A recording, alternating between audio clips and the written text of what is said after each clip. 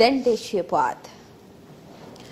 පාස්කු ඉරුදින එල්ල කෙරුණු ත්‍රස්ත ප්‍රහාර මාලාව පිළිබඳව බුද්ධි තොරතුරු කලින් ලැබී තිබියත් එය වළක්වා ගැනීමට ක්‍රියා නොකිරීම තුළින් රාජකාරිය සාපරාධී ලෙස පැහැර හැරීම සම්බන්ධයෙන් රක්ෂිත බන්ධනාගාරගත කර සිටි හිටපු ආරක්ෂක ලේකම් හේමසිරි ප්‍රනාන්දු මහතා කොන්දේසි සහිත අපමත මුදා හැරීමට කොළඹ මහාධිකරණ විනිසුරු මංජුල තිලකරත්න මහතා අද නියෝග කර තිබෙනවා. පාස්කු ඉරිදුන එල්ල කෙරුණු ත්‍රස්ත ප්‍රහාර මාලාව පිළිබඳ බුද්ධි තොරතුරු කලින් ලැබී තිබියදීත් එය වළක්වා ගැනීමට ක්‍රියා නොකිරීම තුළින් රාජකාරිය සාපරාධී ලෙස පැහැර හැරීම සම්බන්ධයෙන් රක්ෂිත බන්ධනාගාරගත කර සිටි හිටපු ආරක්ෂක ලේකම් හේමසිරි ප්‍රනාන්දු මහතා කොන්දේසි සහිත අපමත මුදා හැරීමට කොළඹ මහාධිකරණ විනිසුරු මංජුල තිලකරත්න මහතා අද නියම කළා. තමන්ව අපමත මුදාහරණමින් ඉල්ලා හේමසිරි ප්‍රනාන්දු මහතා ඉදිරිපත් කළ ප්‍රතිශෝධන පෙත්සම අද කැඳපු අවස්ථාවේදී නීතිපතිවරයා වෙනුවෙන් පෙනී සිටි රජයේ නියෝජ්‍ය සොලිසිටර් ජෙනරාල් දිලීප පීරිස් මහතා අධිකරණයට දන්වා සිටියේ එම සැකකරු අපමත මුදා හැරීම සම්බන්ධයෙන් විරුද්ධත්වයක් නොමැති බවයි. ඒ අනුව සැකකාර හේමසිරි ප්‍රනාන්දු මහතා රුපියල් 2,50,000ක මුදල් ලැබ සහ රුපියල් 25,000කින් වූ ශරීර රැප දෙකක් මත මුදා හැරීමට නියම කළ මහාධිකරණ විනිසුරු මංජුල තිලකරත්න මහතා අපකරුවන් කොළඹ දිස්ත්‍රික්කය තුළ පදිංචිකරුවන් විය යුතු බවටද නියෝග කළා. අධිකරණයේ අවසරයකින් තොරව සැකකරුට විදේශගත වීම තහනම් කළ මහාධිකරණ විනිසුරුවරයා ඔහුගේ ගමන් බලපත්‍රය අධිකරණයට බාර දිය යුතු බවටත් එම නියෝගය පිළිබඳව ආගමන හා විගමන පාලකවරයා දැනුවත් කරන ලෙසත් නියෝග කළා. සාක්ෂිකරුවන්ට බලපෑම් කිරීමෙන් වළකින ලෙස සැකකරුට දැනුම් දුන් මහාධිකරණ විනිසුරුවරයා සෑම මාසකම අවසන් ඉරුදින රහස් පොලිසිය අධ්‍යක්ෂකවරයා හමුවේ පෙනී සිට වාර්තා කළ යුතු බවට කොන්දේසියක් පනවනු ලැබුවා. මෙම නියෝගයේ පිටපත කොළඹ මහේස්ත්‍රාත් අධිකරණයේ රෙජිස්ට්‍රාර්වරයා වෙත යොමු කරනු ලෙසද මහාධිකරණ විනිසුරුවරයා විසින් නියම කරනු ලැබුවා. ප්‍රමාණවත් බුද්ධි තොරතුරු ලැබී තිබෙදී පාස්කු ඉරුදින එල්ල කෙරුණු ත්‍රස්ත ප්‍රහාර මාලාව වළක්වා ගැනීමට ක්‍රියා නොකිරීම තුළින් සාපරාධී ලෙස රාජකාරිය පැහැර හැර මිනිමැරීම සම්බන්ධයෙන් සැකපෙට 1 ජූලි මාස 2 වෙනිදා අත්අඩංගුවට ගනු ලැබූ හිටපු ආරක්ෂක ලේකම් හේමසිරි ප්‍රනාන්දු සහ පොලිස්පති පූජ්‍ය ජයසුන්දර මහතා රක්ෂිත බන්ධනාගාරගත කිරීමට කොළඹ මහේස්ත්‍රාත් අධිකරණය මගින් නියම කරනු ලැබුවා. ඉන් අනතුරුව ඔවුන් 1 ජූලි මාස 9 වෙනිදා අපමත මුදා හැරීමට කොළඹ ප්‍රධාන මහේස්ත්‍රාත් ලංකා ජයරත්න මෙනවේ විසින් නියෝග කර තිබුණා. ප්‍රධාන මහේස්ත්‍රාත්වරියගේ එම අප නියෝගය නීති විරෝධී බවට තීන්දුව කර එය බල රහිත කරන මෙන් ඉල්ලා ඉන්පසුව නීතිපතිවරයා විසින් කොළඹ මහාධිකරණය හමුවේ ප්‍රතිශෝධන පෙත්සමක් ගනු කළා. එම ප්‍රතිශෝධන පෙත්සම විභාග කොට තීන්දුවක් ලබා දුන් කොළඹ මහාධිකරණ විනිසුරු විකුම් කළුආරච්චි මහතා හේමසිරි ප්‍රනාන්දු සහ පූජ්‍ය ජයසුන්දර යන මහතුරුන් නැපමත මුදා හරිමින් කොළඹ මහේස්ත්‍රාත් අධිකරණයේ දුන් තීන්දුව නීති විරෝධී බවට තීරණය කළා. එම තීන්දුව 1 ඔක්තෝබර් මාස 9 වෙනිදා ප්‍රකාශයට පත් කරනු අතර ඒ අනුව හේමසිරි ප්‍රනාන්දු සහ පූජ්‍ය ජයසුන්දර යන සැකකරුවන් එදින යලි රක්ෂිත බන්ධනාගාරගත කිරීමටයි නියෝග කළේ. කොරෝනා වෛරසය හේතුවෙන් ලොව පුරා මියගිය සංඛ්‍යාව 490ක් දක්වා ඉහළ ගොස් තිබෙනවා. මේ අතර මෙරටින් වාර්තා වූ පළමු කොරෝනා වෛරසය ආසාදනය වූ චීන ජාතික කාන්තාවගේ ජෛව සාම්පල වැඩිදුර පරීක්ෂණයන් සඳහා හොංකොන් වෙත යොමු කිරීමට නියමිත බවයි වෛද්‍ය පරීක්ෂණ ආයතනය ප්‍රකාශ කළේ.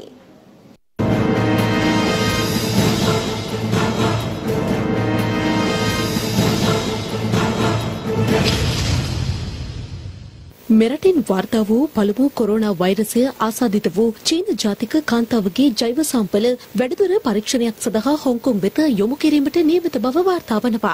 වෛද්‍ය පරීක්ෂණ ආයතනය සඳහන් කළේ අදාළ කාන්තාවගේ සෙම පටල ඇතුළු තවත් සාම්පල කිහිපයක් මෙලෙස හොංකොං පරීක්ෂණාගාරයක් වෙත යොමු කරවන බවයි. මේ අනුව ඇය තවදුරටත් IDH රෝහලේ ප්‍රතිකාර ලබන අතර ඇය රෝහලෙන් නිදහස් කළ හැකි විශේෂඥ වෛද්‍ය කණ්ඩායම් සහ වෛරස් රෝග පිළිබඳ වෛද්‍යවරුන් එකතුව ගන්නා තීරණයකින් පසු බවයි සෞඛ්‍ය බලධාරීන් කියා සිටියේ. මේ අතර මෙරට ජීවත් වන සියලුම චීන ජාතිකයන්ට කරුණාවෙන් සලකන ලෙස අස්ගිරි පාර්ශවයේ මහානායක අතිපූජ්‍ය වරකගොඩ ශ්‍රී ඥානරත්න හිමියන් නිවේදනයක් නිකුත් කරමින් ප්‍රකාශ කළා. කොරෝනා වෛරසය මෙරට තුළ පැතිරීම වැළැක්වීම සඳහා අගනා සේවයක් රජය සහ සෞඛ්‍ය අංශය ඉටු කරමින් පවතින බව උන්වහන්සේ නිවේදනයක් නිකුත් කරමින් සඳහන් කළා. වුහාන් නගරයේ රැඳී සිටි ශ්‍රී ලාංකිකයන් නැවත ගෙන්වා ගැනීම සඳහා බලධාරීන් ඉතා අගනා සේවයක් ඉටු කළ බවයි අස්ගිරි මහානාහිමියන් කියා සිටියේ. මෙම බැරෑරුම් අවස්ථාවේදී රෝගයේ පැතිරීම පාලනය කිරීම සඳහා චීන ජාතිකින් සමග සහයෝගයෙන් කටයුතු කිරීම සියලු දෙනාගේ යුතුයකම බවද උන්වහන්සේ නිකුත් කළ නිවේදනයේ සඳහන් වනවා. අවශ්‍ය උපකාරයක් ඇතනම් ඉටු කරදී ඔවුන් පිළිබඳව අප සැමදා කරුණාව දක්වන බව සනාථ වන අයුරින් කටයුතු කරන ලෙසද උන්වහන්සේ මෙම නිවේදනයේ වැඩිදුරටත් පෙන්වා දෙනවා. මේ අතර කොරෝනා වෛරසය හේතුවෙන් ලොව පුරා මියගිය සංඛ්‍යාව 490ක් දක්වා ඉහළ ගොස් තිබෙනවා. එමෙන්ම මෙම වෛරසය ආසාදිත සංඛ්‍යාව 24324ක් ඉක්මවන බවයි විදේශ වාර්තා සටහන් කළේ. එමෙන්ම ඊයේ දිනේට පමණක් නව රෝගීන් 3156 දෙනෙකු හඳුනාගෙන ඇති අතර ගත වූ පැය 24ක කාලය තුළ කොරෝනා වෛරසය හේතුවෙන් චීනයේ පමණක් මරණ 65ක් වාර්තා වී තිබෙනවා.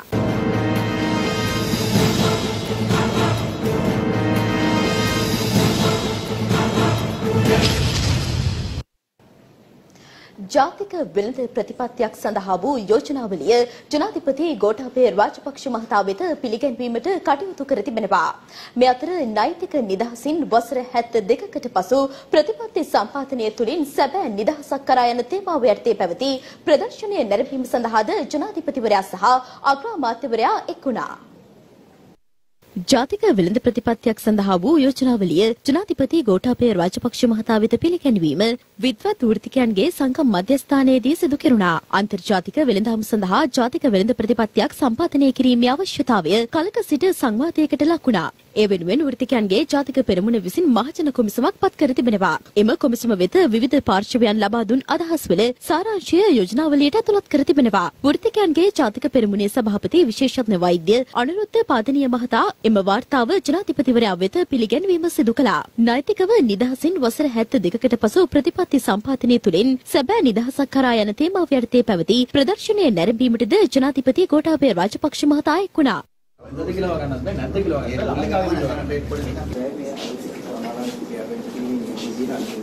මෙවන් ප්‍රතිපත්තියක් මෙතෙක් ක්‍රියාත්මක නොවීම හේතුවෙන් ආණ්ඩු මාරුවේදී ආර්ථික ප්‍රතිපත්තිද විවිධ වෙනස්කම් වලට ලක්වන අතර එය රටේ ස්ථාවරත්වයට සහ දියුණුවට යහපත් තත්ත්වයක් නොවන බවද මෙහිදී අවධාරණය කෙරුණා. මේ අතර අග්‍රාමාත්‍ය මහින්ද රාජපක්ෂ මහතාද අන්තර්ජාතික වෙළඳාම සඳහා ප්‍රතිපත්ති කරක ප්‍රවේශයක් ලබා ගැනීම සඳහා ජාතික වෙළඳ ප්‍රතිපත්තික කේන්ද්‍රීය ලක්ෂණ එළි දැක්වීමේ ප්‍රදර්ශනය නැරඹීම සඳහා පසුගියදා එක් වුණා.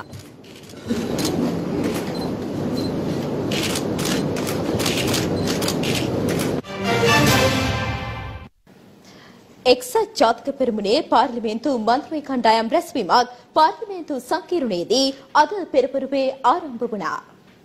එක්සත් ජාතික පෙරමුණේ පාර්ලිමේන්තු මන්ත්‍රී කණ්ඩායම් රැස්වීමක් පාර්ලිමේන්තු සංකීර්ණයේදී අද පෙරවරු 10ට ආරම්භ වුණා. මෙම පාර්ලිමේන්තු කණ්ඩායම් රැස්වීම විපක්ෂ නායක සජිත් ප්‍රේමදාස මහතාගේ ප්‍රධානත්වයෙන් පැවැත්වෙන බවයි පාර්ලිමේන්තු මන්ත්‍රී හේෂා විතානගේ මහතා අප කළ විමසීමකදී සඳහන් කළේ. යනුව අපි ඉදිරි සතිය තුළ පාර්ලිමේන්තුවේ වැඩ කටයුතු පිළිබඳව සහ ගන්නා තීන්දුව පිළිබඳව සාකච්ඡා කිරීමෙන් අතර බොහෝ විට තව පාර්ලිමේන්තු සැසියකින් මේ පාර්ලිමේන්තු අටවෙනි පාර්ලිමේන්තුවේ කාලය අවසන් වෙන නිමිති කියන පණිවිඩයත් එක්ක මේ ඉදිරි දින කිහිප තුළ පාර්ලිමේන්තුවේ ඉතාම ක්‍රියාකාරීව විපක්ෂයක් විදිහට වැඩ කිරීම පිළිබඳව සාකච්ඡා කිරීමට මේ අතර නව සංධානය සම්බන්ධයෙන් සාකච්ඡා කිරීම සඳහා විපක්ෂ නායක සජිත් ප්‍රේමදාස මහතාගේ ප්‍රධානත්වයෙන් විශේෂ සාකච්ඡාවක් ඊයේ පස්වරුවේදී විපක්ෂ නායක කාර්යාලයේදී පැවැත්වුණා. එක්සත් ජාතික පක්ෂයේ ජ්‍යෙෂ්ඨයින් ඇතුළු පාර්ලිමේන්තු මන්ත්‍රීවරුන් ඇතුළු පිරිසක් මෙම සාකච්ඡාව සඳහා සහභාගී වී සිටියා. සාකච්ඡාවෙන් අනතුරුව එක්සත් ජාතික පක්ෂයේ හිටපු මහලේකම් තිස්ස අත්තනායක මහතා මාධ්‍යට මෙලෙස අදහස් පළ කළා. සියලු දේශපාලන පක්ෂ හා සංවිධාන එකට එකතු කරගෙන වෙනමම තරඟ කිරීම සඳහා නිර්මාණය කරන අලුත් දේශපාලන ව්‍යාපාරයක්. එතකොට ඒක එක අතකට පක්ෂයක් එක අතකට සංධානයක්. ඒක උත්තරීකාරී මණ්ඩලයේ අනුමැතිය ඇතිවයි එවැනි අලුත් ව්‍යාපාරයකට යන්නේ. අලුත් සංධානයේ ලියාපදිංචි කිරීමක් කරලා නැද්ද? ලියාපදිංචි කිරීමක් අනිවාර්යයෙන්ම සිදු වෙනවා. මහමැතිවරණට කලින් කරගන්න පුළුවන් වේද? ඊටමත් පැහැදිලිව පුළුවන්. ඕනම මොහොතක ඒ සඳහා අවසර තිබෙනවා. ඒ කියන්නේ මැතිවරණ කොමිසම සභාවට ඉදිරිපත් කරපුවාම මේ අදාළ පක්ෂයෙන් අලුතෙන් ලියාපදිංචි කිරීම පිළිබඳව ඒ සඳහා අනුමැතිය ලබා දීම හැම විටම සිදු වෙලා තිබෙනවා. ලකුණ මොකක්ද? තාම ලකුණක් සහ පක්ෂයේ නම නිශ්චිත වශයෙන් තීරණය කළා නැහැ. ඒ ගැන තීරණය කරන්න මේ සංධානයේ නායක සජිත් ප්‍රේමදාස මැතිතුමාට බාර දීලා තිබෙනවා.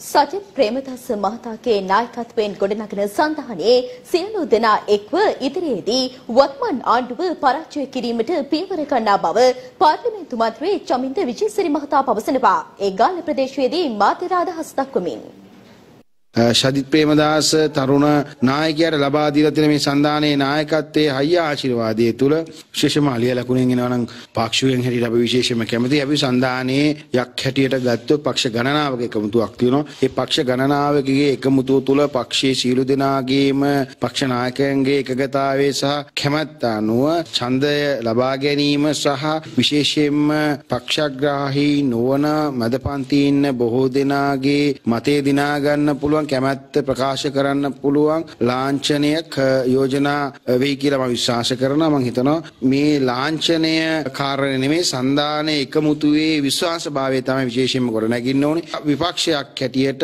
එකතු වෙලා ආණ්ඩු පෙරළීම සඳහා තිබෙන පුළුල් එකමුතුවේ විශ්වාසය. ඉතින් මම හිතනවා මේ වෙනකොට ඒ එකමුතුවේ විශ්වාසය ශක්ති සම්පන්නව නිර්මාණය වීම සඳහා සමාජයේ රට පිළිගන්න පුළුවන් තැනකටපත් වෙන තැනකට සජිත් ප්‍රේමදාස මහත්තයාගේ නායකත්වයේ මේ සන්දානය ගොඩනැගිලා තියෙනවා. මෙවර මැතිවරණයේදී එක්සත් ජාතික පක්ෂයේ විශාල පිරිසක් තම පක්ෂය සමග එක්වන බව රාජ්‍ය අමාත්‍ය ලක්ෂ්මන් යාපාබේවර්ධන මහතා පවසනවා. රාජ්‍ය අමාත්‍යවරයා මේ බව ප්‍රකාශ කළේ උරුපොක්ක ප්‍රදේශයේ පැවති වැඩසටහනකට එක්වීමෙන් අනතුරුව මාධ්‍ය වෙත අදහස් දක්වමින්.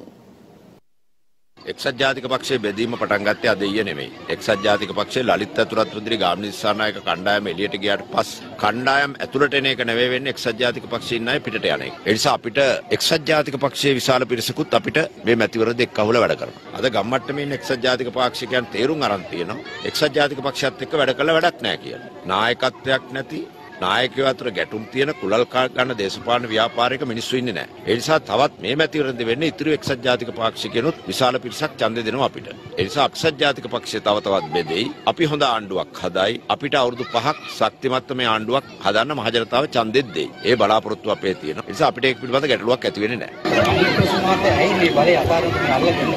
ඒක රනිල් වික්‍රමසිංහ මහත්තයාගෙන් අහන්න ඕන. රනිල් වික්‍රමසිංහ මහත්තයාට පිටට ගිහිල්ලා මහ ජනතාව දිනා ගන්න බැරි වුණාට උපක්‍රම අතින් ලංකාවේ ඉන්න ඉහළම පෙළේ උපක්‍රමිකයා. ඒ නිසා ඔහුගේ නායකත්වයේ බේර ගන්න ඔහු කරන්න පුළුවන් හැම දෙයක්ම කරනවා මේගොල්ලන්ට හැරෙන්නත් බෑ. මෙයාත් එක්ක හැප්පුණා ඊට වැඩිය ලොකු අය. ඒ ලොකු අයටත් හැප්පිලා ලලිත් ඇතුළත් විදිහට ගාමිණී දිසානායකට බැරුණ එක මේ දැන් ඉන්න മന്ത്രിවරුන්ට පුළුවන් කියලා මං හීනකින්වත් හිතන්නේ. මෙරට මාධ්‍ය නිදහස හා තොරතුරු දැනගැනීමේ නිදහස උපරිම වශයෙන් පසුගිය ආණ්ඩුව ලබා දුන් බව පාර්ලිමේන්තු මන්ත්‍රී බන්දුලාල් බණ්ඩාරිගොඩ මහතා පවසනවා. ගාල්ල ප්‍රදේශයේ පැවති මාධ්‍ය හමුවකට එක්වමින් ඒ මහතා මේ බව ප්‍රකාශ කළා.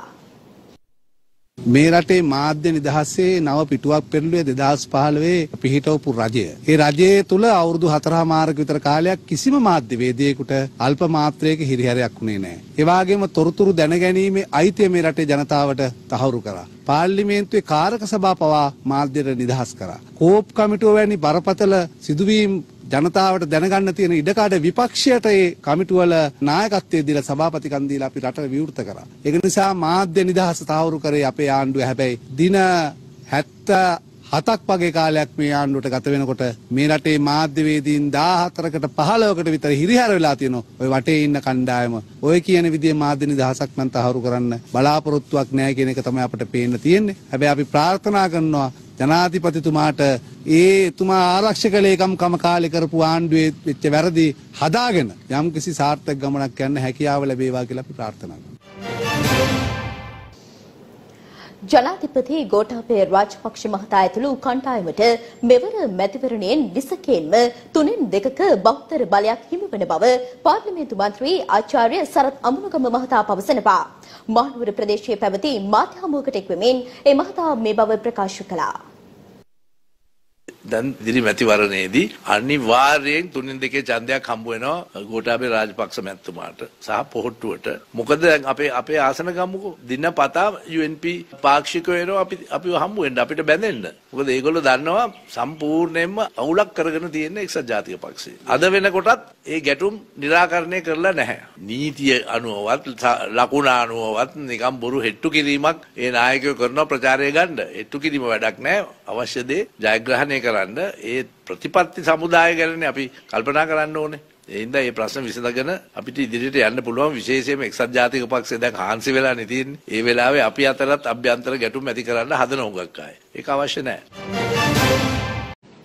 පාර්ලිමේන්තුව අද පසුරු 1ට රැස්වීමට නියමිතයි. එහිදී අග්‍රාමාත්‍යවරයාගෙන් ඍජුව ප්‍රශ්න කිරීමේ හැකියාව මන්ත්‍රීවරුන් හට අද සිට යලිත් වරම් හිමි වනවා. මේ අතර පාර්ලිමේන්තු මන්ත්‍රී ජයම්පති වික්‍රමරත්න මහතාගෙන් පුරක්පාඩු වූ මන්ත්‍රීතුරය සඳහා සමන් රත්නප්‍රිය මහතා පාර්ලිමේන්තු මන්ත්‍රීවරයෙකු ලෙස දියුණුම් දීමටද නියමිතව තිබෙනවා. පාර්ලිමේන්තුව අද පසුරු 1ට රැස්වීමට නියමිතව තිබෙනවා. නව ආණ්ඩුවේ අග්‍රාමාත්‍යවරයාගෙන් අද සිට වාචික ප්‍රශ්න ඇසීමටද පාර්ලිමේන්තු මන්ත්‍රීවරුන්ට අවස්ථාව හිමි වනවා. අග්‍රාමාත්‍ය මහින්ද රාජපක්ෂ මහතා අද දින ප්‍රථම වශයෙන් නව ආණ්ඩුවේ අග්‍රාමාත්‍ය ධුරයට පත්වීමෙන් අනතුරුව මන්ත්‍රීවරුන්ගේ ප්‍රශ්න සඳහා පිළිතුරු ලබා දීම සිදු කරනු ලබනවා. මේ අතර එක්සත් ජාතික පක්ෂ පාර්ලිමේන්තු මන්ත්‍රීවරයෙකුව සිටි ජයම්පති වික්‍රමරත්න මහතා එම ධුරෙන් ඉල්ලා අස්වීමත් සමගම හිස්සු පාර්ලිමේන්තු මන්ත්‍රී ධුරය සඳහා තෝරා පත් කර ගැනුණු සමන් රත්නප්‍රිය මහතා අද දින පාර්ලිමේන්තුවේදී එක්සත් ජාතික පක්ෂ මන්ත්‍රීවරයෙකු ලෙස දිවුරුම් දීමට නියමිතයි. මේ අතර පාර්ලිමේන්තුවේ සංනිවේදන දෙපාර්තමේන්තුව ප්‍රකාශ කර සිටියේ පාර්ලිමේන්තු මන්ත්‍රී රංජන් රාමනායක මහතා විසින් හඬපට ඇතුළත් බව කියන සංයුක්ත තැටියක් හැන්සට්ගත කිරීම සඳහා පාර්ලිමේන්තුවේ හැන්සට් කාර්යාලය වෙත ලබා දී ඇති බවයි. විශේෂයෙන්ම අද දින පාර්ලිමේන්තුවේ සිදු කෙරෙන කාර්යයන් අතර කතානායක කරු ජයසූරිය මහතා විසින් නව කෝප් කමිටු සමාජිකයින් නම් කිරීමටද නියමිතව තිබෙනවා. ඉදිරියේදී බැඳුම් කර වංචාව හා සම්බන්ධ සියලු දෙනාට නීතිය ක්‍රියාත්මක කරන බව අමාත්‍ය බන්දුල ගුණවර්ධන මහතා පවසනවා. දැන් අර්ජුන මහේන්ද්‍ර මහතා රටට ගෙන්න ගැනීම සඳහා අවශ්‍ය ක්‍රියාමාර්ග ගන්න තියෙනවා. ඒ අදාළ පාර්ශ්වයන්ට දඬුවම් දෙන්න ඕනේ. මේ කියන අලාභෙත් නෙමෙයි. මේ මතු පිට තියෙන අලාභය තමයි මේ දැන් කියන්නේ බිලියන 10යි 15යි කියලා කියන්නේ මේ මතු පිට පේන ඒ දිනවල අලාභය. මේ බැඳුම් කරගෙන ඉක්ුත් කරලා තියෙන්නේ වර්ෂ 30කට. මේකේ තියෙන්නේ ආවස්තික අලාභයක්. රුපියල් බිලියන 2000ක් විතර වෙනවා කියලා තමයි ගණනය කරලා තියෙන්නේ. ක්‍රියාවලිය සිද්ධ වෙනකොට ඒක අය කරගන්න කිසිම ක්‍රමයක් නැහැ. ආවස්තික අලාභ. කාගේ කාලේ කොහොම ගණන් දෙනවා ගෝඨාභය රාජපක්ෂ ක්‍රමයේ යටතේ ඒක රටක් එක නීතිය. කවුරු කලත් ඥාති හිත මිත්‍රකම් ආගම් කුල ලිංග ભેද වලින් තොරව වැරද්ද කලේ කවුද වැරද්ද කරපු අයට දඬුවම් කිරීම සඳහා කිසිදු දේශපාලන ආවරණයක් ලබා දෙන්නේ නැති බව තමයි ගෝඨාභය රාජපක්ෂ ජනාධිපතිතුමා ක්‍රියාවෙන් ඔප්පු කළා කියන්නේ. මෙරට සිදු වූ බැඳුම් කර වංචාව ඇතුළු සිද්ධීන් සම්බන්ධයෙන් කඩිනමින් නීතිය ක්‍රියාත්මක කළ යුතු බව පාර්ලිමේන්තු මන්ත්‍රී නලින්ද ජයතිස්ස මහතා පවසනවා. ඒ කළුතර ප්‍රදේශයේ පැවති මාධ්‍ය හමුවකට එක්වෙමින් බැඳුම් කරේ වෝහාරික විගණනය කරපු ජාත්‍යන්තර විගණන ආයතනවල පැටිකිරිය හොයන්න යන්නේ නැතුව දැන් සමහර උත්සාහ කරනවා ඒ ආයතනයේ අතීතයේ කවද්ද පටන් ගත්තේ ඒවයි මොන වැරදි කළා තියෙනවද ඒවයි වංචනිකව ඉඳලා තියෙනවද මේ ආදී දේවල් හොයන්න පටන් ගන්න තිබෙනවා. තමන්ගේ අතේ වරදක් නැත්නම් ඒව පස්සේ යන්න ඕනේ නැහැ. අපි කියන්නේ 2015 මෙහා අර්ජුන මහේන්ද්‍ර නතුරු කල්ලිය කරපු බැඳුම් කර මගඩිය පිළිබඳවත් කඩිනම් පරීක්ෂණ පවත්වලා දඬුවම් කරන්න ඕන. එක්සත් ජාතික පක්ෂය පහුගිය මහමැතිවරණට පාවිච්චි කරේ බැඳුම් කරෙන් වංචා කරන ලද මුදල් නම් මේ රටේ ජනතාව දැනගන්නට ඕන. අපි හිතනවා මේ සතියේ මේ සිදුවෙච්ච සිදුවීම් දෙක බැඳුම් කරේ වෝහාරික විගණන වාර්තාවයි ශ්‍රී ලංකා න්‍යායාලයින් එකේ යාබස් ගනුදෙනුවයි කියලා කියන්නේ අපේ රටේ මේ හොර කල්ලි දෙකේම රෙදි ගලවපු අවස්ථා දෙකක්. 72ක් වෙනවා නිදහස ලැබිලා. නිදහස ලැබිලත් අපේ රට මෙතන තියෙන්නේ මොකද්ද කියන එකට සැබෑ හේතුව තමයි යාබස් ගනුදෙනුවෙන් සහ බැඳුම් කර ගනුදෙනුවෙන් එළදරව් වෙන්නේ. දූෂණයෙන් තොර රටක් බිහි කිරීමට නම් ශක්තිමත් පාර්ලිමේන්තුවක බලය අවශ්‍ය බව පාර්ලිමේන්තු මන්ත්‍රී චන්තිම වීරක්කොඩි මහතා පවසනවා. ඒ ගාල්ල ප්‍රදේශයේ පැවති මාධ්‍ය හමුවකදී දූෂණයෙන් තොර වංචාවෙන් තොර මද්ද්‍රව්‍ය වලින් තොර යුගය නිර්මාණය කිරීමට එතුමා සූදානම්. ඒ වැඩපිළිවෙල ක්‍රියාත්මක කරන්න නම් මෙරටේ ශක්තිමත් පාර්ලිමේන්තුවක් අවශ්‍යයි. ශක්තිමත් පාර්ලිමේන්තුව ලබා දෙන්න නම් පක්ෂපාත ජාති ආගම් ભેදයෙන් තොරව ජනතාව ජනාධිපතිතුමාගේ දර්ශනය වටා අගමැතිතුමාගේ වැඩපිළිවෙල වටා එකතු විය යුතුයි. ශ්‍රී ලංකා න්‍යායාලයින් ගනුදෙනුව සම්බන්ධව අතිගරු ජනාධිපතිතුමා තීරණය කළා තියෙනවා. ඒ සම්බන්ධව පූර්ණ පරීක්ෂණයක් කරන්න යම් කෙනෙක් ඒ දූෂණයට සම්බන්ධ නම් ඔහුට විරුද්ධව නීතිමය පියවර කාගේවත් බලපෑමකින් තොරව ගන්න, අධිකරණයට අත තියන්න, පොලිසියට අත තියන්න, දේශපාලකයන් මැදිහත් වෙච්ච යුගයට තිත තියන්නට අද කටයුතු කරන බව සපත කරලා තියෙනවා. සේවයට වාර්තා නොකර සිටින ත්‍රිවිධ හමුදා සමාජිකයන්ට නිත්‍යානුකූලව සේවයෙන් ඉවත් වීමට හෝ නැවත සේවයට වාර්තා කිරීමට අද සිට සතියක පොදු සමාකාලයක් ප්‍රකාශයට පත් කර තිබෙනවා. සේවයට වාර්තා නොකර සිටින ත්‍රිවිධ හමුදා සමාජිකයන් හට නිත්‍යානුකූලව සේවයෙන් ඉවත්වීමට හෝ නැවත සේවයට වාර්තා කිරීමට අද දිනේ සිට සතියක පොදු සමාකාලයක් ලබා දී තිබෙනවා. යුද හමුදා මාධ්‍ය ප්‍රකාශක බ්‍රිගේඩියර් චන්දන වික්‍රමසිංහ මහතා අප කළ විමසීමකදී සඳහන් කළේ ජනාධිපති ගෝඨාභය රාජපක්ෂ මහතාගේ උපදෙස් පරිදි නිදහස් දිනයට සමගාමීව මෙම පොදු සමාකාලය ක්‍රියාත්මක කරන බවයි. මෙම පොදු සමාව හිමිව තිබෙන්නේ 2019 සැප්තැම්බර් මාස 30 වන දිනට පෙර නිවාඩු නොමැතිව නොපැමිණි ත්‍රිවිධ හමුදා සමාජිකයන්ට පමණක් බව මාධ්‍ය ප්‍රකාශකවරයා වැඩිදුරටත් සඳහන් කළා. එමෙන්ම වළංගු බලපත්‍ර හෝ ලේකිවිලි නොමැති නීති විරෝධී ගිනි අවි නැවත බාර දීමට අද දිනේ සිට සතියක සහන කාලයක්ද හිමිව තිබෙනවා. හමුදා මාධ්‍ය ප්‍රකාශක බ්‍රිගේඩියර් චන්දන වික්‍රමසිංහ මහතා සඳහන් කළේ එම ගිනි අවි ළඟම ඇති පොලිස් ස්ථාන වෙත බාර දීමට කටයුතු කරන ලෙසයි. මෙන්න දැන් ලැබුණු පුවතක්. අනිවාර්ය නිවාඩු යවා සිටින පොලිස්පති පූජිත් ජයසුන්දර මහතා මීට සුළු මොහොතකට පෙර අපමත මුදා හැරීමට කොළඹ මහේස්ත්‍රාත් අධිකරණය නියෝග කර තිබෙනවා. මෙන්න එම පුවත නැවතත්. අනිවාර්ය නිවාඩු යවා සිටින පොලිස්පති පූජිත් ජයසුන්දර මහතා මීට සුළු මොහොතකට පෙර අපමත මුදා හැරීමට කොළඹ මහේස්ත්‍රාත් අධිකරණය නියෝග කර තිබෙනවා.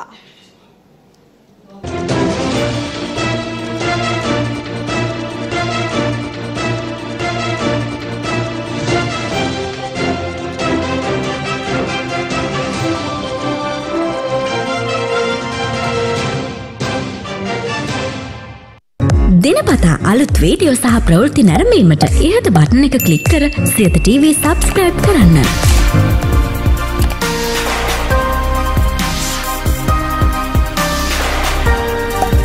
අලුත් වීඩියෝ ගැන මුලින්ම දැනගන්න මෙම සීනුව ක්ලික් කරන්න.